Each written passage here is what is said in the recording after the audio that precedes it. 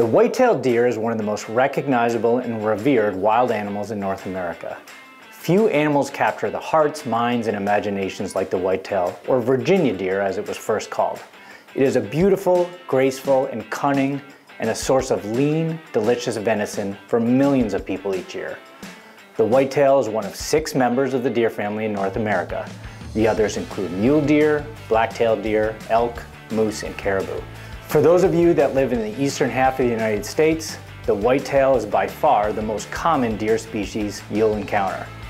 The whitetail is the most numerous and widely distributed big game animal in the world, ranging from central Canada and parts of Alaska down through the United States, Mexico, Central America, and even northern South America. There are nearly 30 million whitetails in the United States alone, which is likely more than when Christopher Columbus set foot on this continent. They can live in mountains, prairies, forests, deserts, and even jungles. And of course, they can also live in our backyards. This is due to their ability to adapt to humans and their incredible number of foods that they can eat. Literally hundreds of species. Deer are primarily browsers, meaning they concentrate on weeds, shrubs, acorns, and berries, far more than grazers, which eat primarily grasses. The whitetail is named for its large, fluffy white tail that they wave or flag as they run from danger.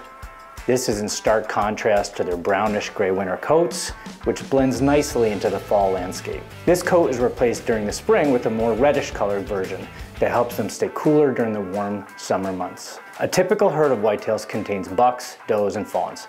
Bucks are males of 1 year of age or older, does are females 1 year of age or older, and fawns are both males and females under 1 year of age. Fawns can be further classified as buck fawns and doe fawns. While the lifespan of a whitetail is typically less than 4 years in the wild, some have been known to survive into their late teens and even early 20s. The oldest known whitetail lived 24 years in captivity. A typical whitetail family group is made up of related females, mothers, daughters, granddaughters, and their offspring, both males and females under 1.5 years of age. In time, the young bucks will be kicked out of the family group and forced to move to a new area to live. This process is called dispersal, and is simply nature's way of ensuring that males and females from the same family don't interbreed. The area in which a deer lives is known as its home range. While it varies considerably, a buck's home range is typically around 750 to 1,000 acres, whereas a doe's is roughly half of this. Unlike some species of deer that form large herds containing both bucks and does, white-tailed bucks and does lead largely separate lives, except during the breeding season. During the late winter, bucks often form bachelor groups, which are simply groups of bucks of similar age or rank. These groups stay together throughout the spring and summer, but they break up before the breeding season or rut, which typically occurs in November throughout much of the whitetail's range. However, the timing of the rut can be highly variable in the southern United States.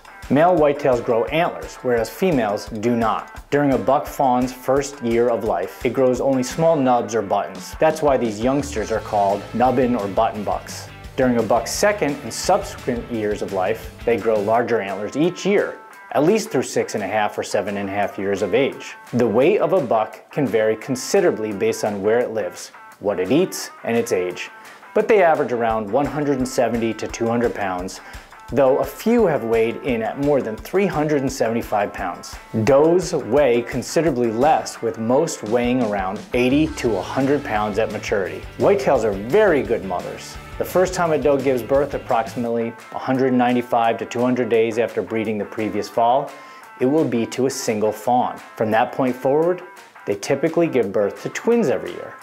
Triplets are rare, but they do occur, especially in areas with exceptional habitat quality. Whitetails have a unique fawn survival strategy during the first month of life. Instead of trying to keep up with its mother, fawns hide by lying motionless for days on end, only getting up to nurse or to be moved to a new hiding spot by its mother. This lasts for nearly a month before the fawn is large enough and strong enough to keep up with its mother. And as you can imagine, fawns are very vulnerable during this period, and many are taken by predators such as coyotes and bears. While whitetails don't have a complex language like humans do, they do communicate with each other more often than many realize.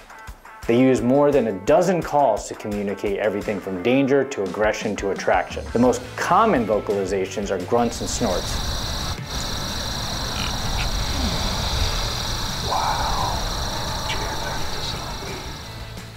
and hunters often use calls that mimic these sounds while hunting. Whitetails also use behavior and body language to communicate. Aggressive behaviors like raising their heads high above another deer, lying their ears back, or walking away sideways stiff-legged are clear signs of aggression. If the warning is not heeded, more aggressive behaviors are likely to follow, including flailing or kickboxing among does. Bucks will often make all their hair stand up on end, making themselves look darker and more menacing, which may ultimately be followed by a fight involving the clashing of antlers and violent pushing and shoving until one of the bucks gives up. Well, that's a quick overview of the basic biology and behavior of the white-tailed deer. But there's so much more you can learn by visiting the NDA at deerassociation.com. Follow our socials at NYSDEC or head to our website at dec.ny.gov.